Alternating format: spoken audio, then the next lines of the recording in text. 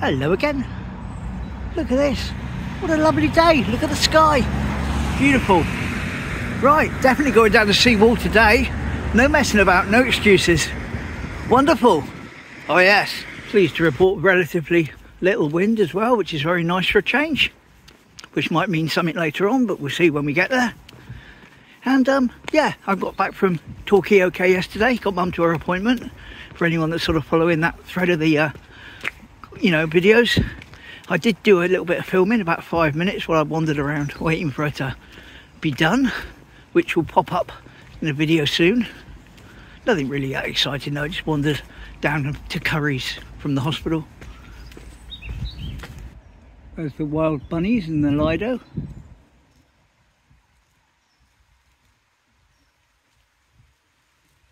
And a bird. Quick spot of observation from the old observation deck.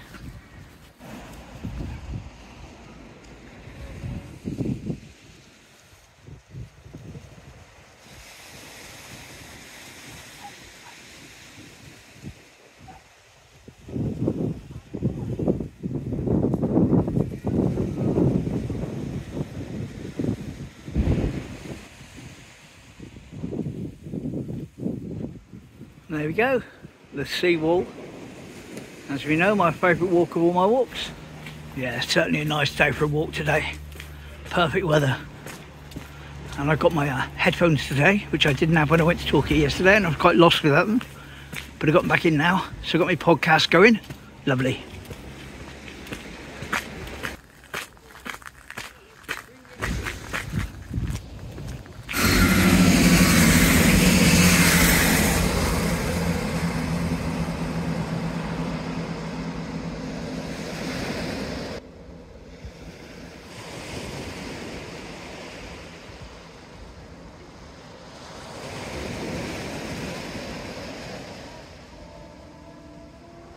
And it's a happy train, that's the very point. Lovely to be able to hear it without like wind going mad. But that's new, we've got a tyre now tied on to the back of where they were staging the art exhibit, hanging down.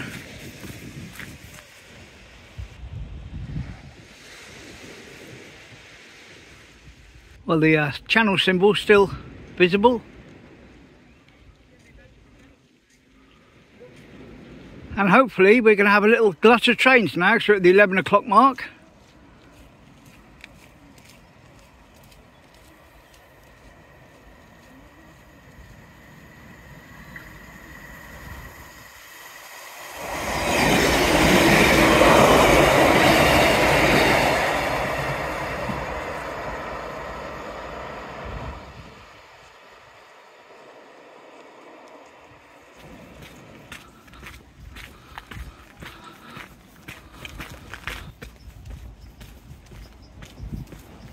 We have a very slow train approaching, and in my mind there should be one coming the opposite direction soon.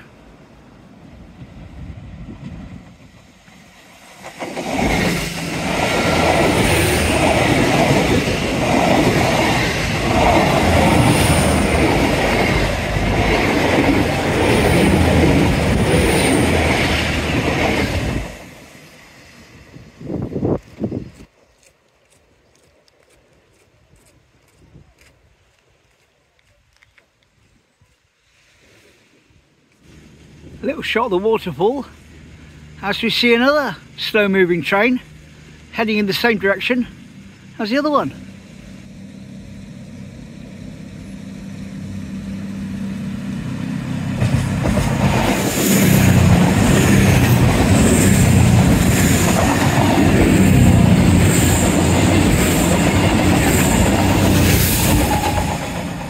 Whee! I'm not sure what's happened to the one that's supposed to be heading on the up line. I could check real-time trains, but to be honest, I'm just enjoying having the walk. Here we go, here's the one we've been waiting for.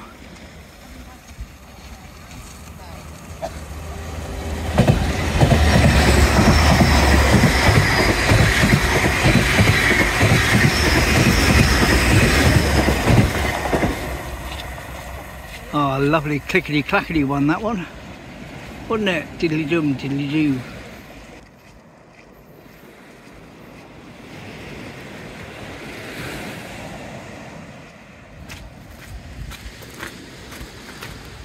Still stuck there.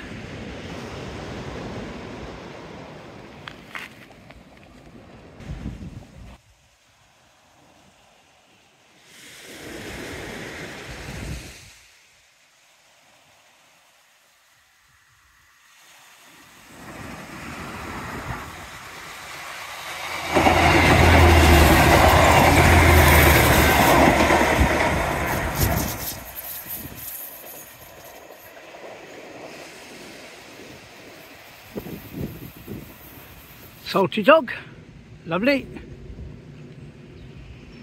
Got quite a high beach here underneath the railway, based upon the height of the railings.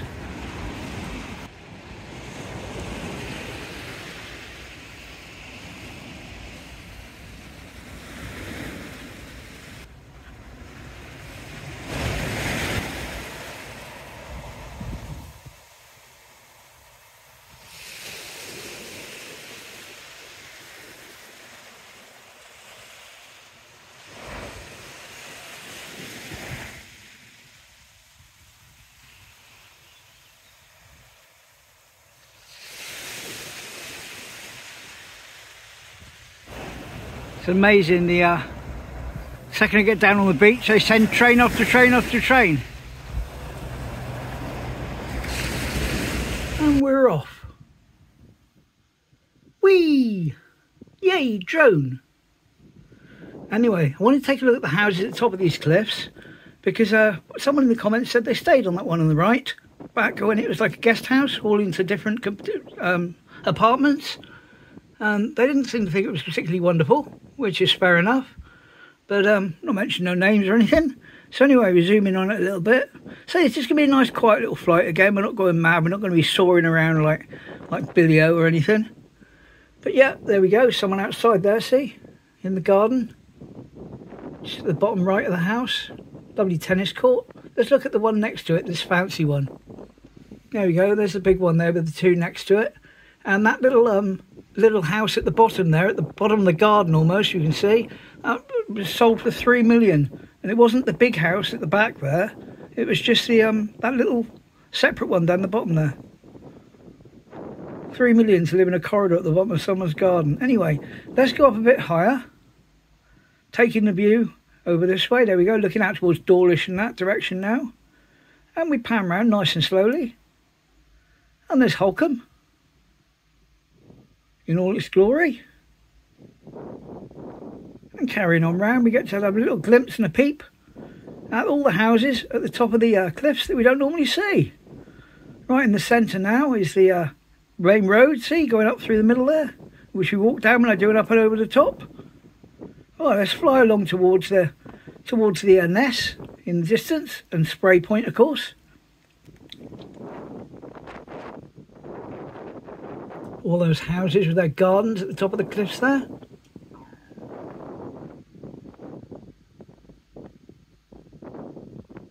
Looks like there's been a little bit of slippage in that garden. If you see, there's some sort of blue fencing around it in the centre now. Of course, you can always pause this if you want to. You want to sort of see any more detail. I try not to turn too fast this time, and try to hang on to certain shots a little bit longer, like has been requested. But it's all a learning curve, really. It's not just learning how to fly the drone, it's learning how to make the sort of video that you all want to see, which is fine. Right, up higher now. I think I'm going to do a 360 in a minute for Google Maps. Oh, that's right, yeah, I can remember what I did, you see, because obviously I'm recording this voiceover later. I went along a little bit further first, and then once it changes to me looking down, that's after I've done the photo for Google Maps, which will be in the description. Look at that distance you can see in the path thing. That's the Dawlish Warren Rocks there. You can see quite clearly, just up above the headland. Ah, there we are, looking down. That's what I wanted to do. Yeah, I've done the 360 photo now. So that's basically where the Salt Dog is. And I thought we'd have a little ride along the railway line, so to speak, or next to the railway line. See what it looks like directly from above. I was really hoping we're going to see some trains, but well, wasn't to be, I'm afraid. Despite staying up in the air for about 15 to 20 minutes in total, of which 4 minutes you'll see. There we go, I'm further along now, just coming back down again. Still waiting for trains, no trains.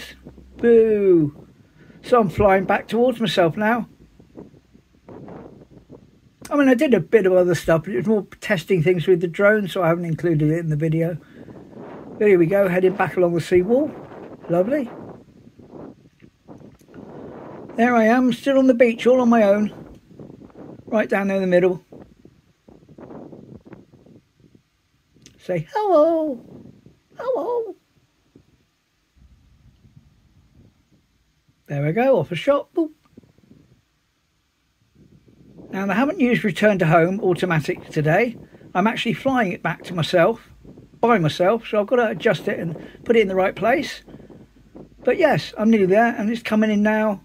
Going to land on my hand. Lovely. Well, I can't say I didn't enjoy that. Quick look at some of those houses at the top of the cliffs there, as a request for one of my subscribers.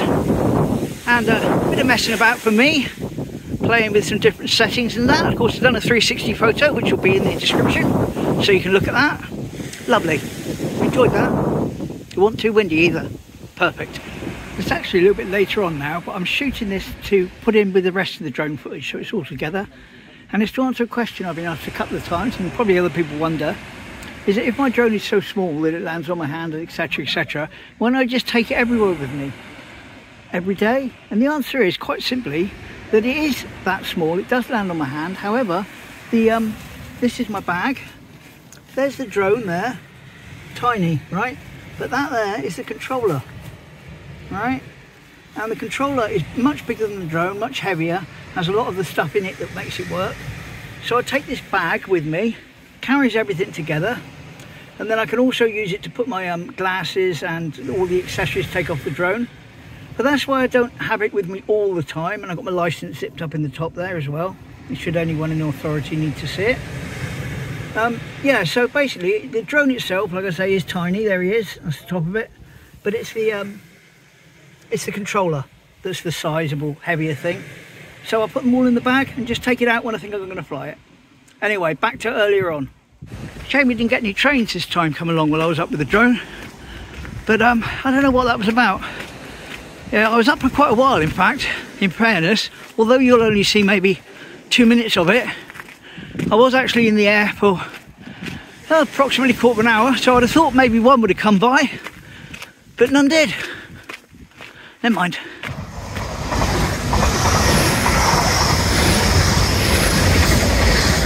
There we go, they sent one now instead to make up for it. But the drone's away. It's no good. I'm not complaining. Send as many as you like. They have sent as many as you like. They sent us a crossover. Lovely.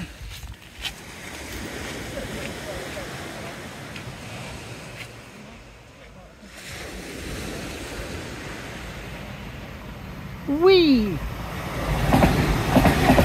Do-do-do-do, clickety-clack. Oh yeah, that's the sound. I wish they all made that sound. Be great.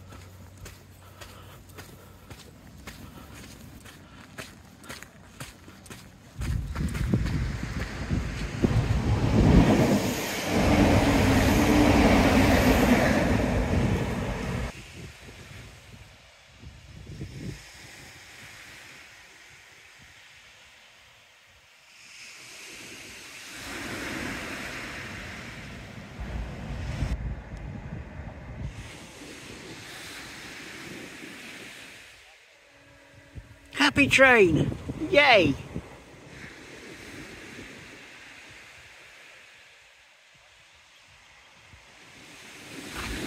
There we go, that was the seawall this morning. And what a nice walk that was. Enjoyed the drone bit at the end. Lovely. Right, gonna pop into town now. All good.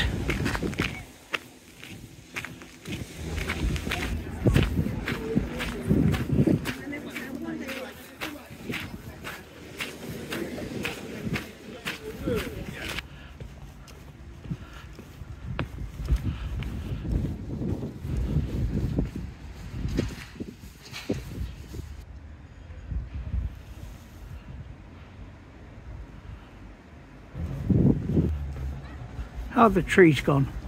They're taking it away. See another one next year. All good. Well, there we go. We're nearing the end now. That was a nice walk today, especially with the weather after the last few days. I've been unable to do very much or go very far or get soaking wet.